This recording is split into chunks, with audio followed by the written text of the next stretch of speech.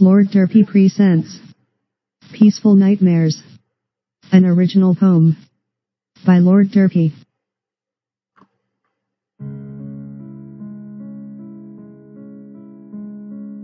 Every night, it's the same lingering sound. It cuts my skin off clean and whole, and it breaks my bones with its jagged teeth, until at last it tears out my fragile soul. As usual, I can't scream or move. I can hear death as her breath draws near. My back feels melted, and I have sunk into my bed. I am now immobilized, with paralysis and with fear. When the muscles begin to stop, I begin to feel light, a corpse floating so queer.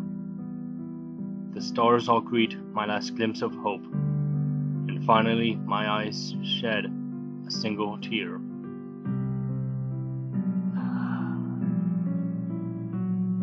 I awake in my bed, unable to move. The dream was horrific and peaceful, conflicting desire.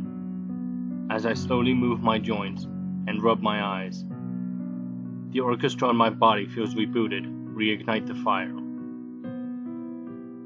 I, now fully awake, stumble to get dressed.